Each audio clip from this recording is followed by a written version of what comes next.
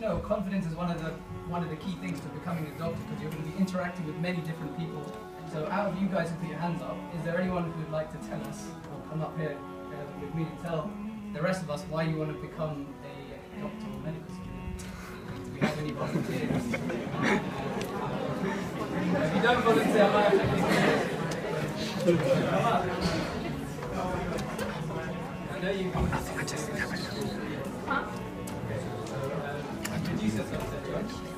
I'm Abubakar, and I feel I want to be a doctor because I feel that being a doctor is the job for me. Everyone else feels that way as well. I'm pretty sure that everyone here does feel that that's the job for them. Do you guys feel that way?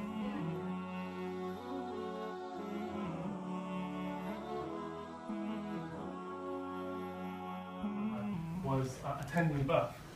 Okay, like I said, tough Arab man, no cry. Okay, we don't know what tears mean in back in Egypt, but this couple allowed me to assist in the natural labour of birth, and everything was going fine. And she allowed me to feel the contractions, and I was like, whoa, that's tough. Better than you than me, kind of thing. And she was there, and she was really strong about it. And we were talking, and we spent the whole afternoon with her.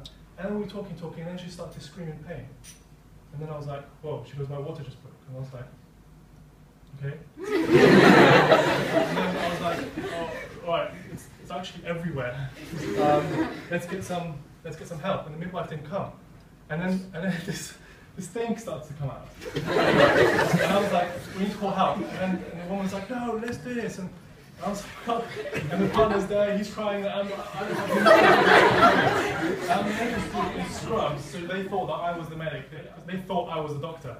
On standby, they thought, oh, this NHS is amazing, you get a standby doctor. So we were just there, and I started, she was screaming, he was screaming, I was screaming, and then the young midwife comes in, and she rushes in, because what have you done? I was like, ah. And then just look at that pelvis. Okay, it's not. Can we take the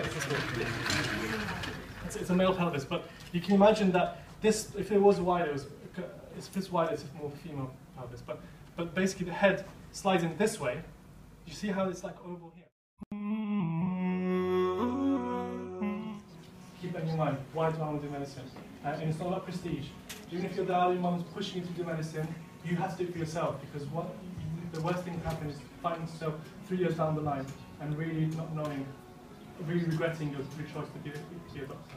So on that note, I wish you all the best, and hopefully I'll see you soon in the summer or whatever. All right.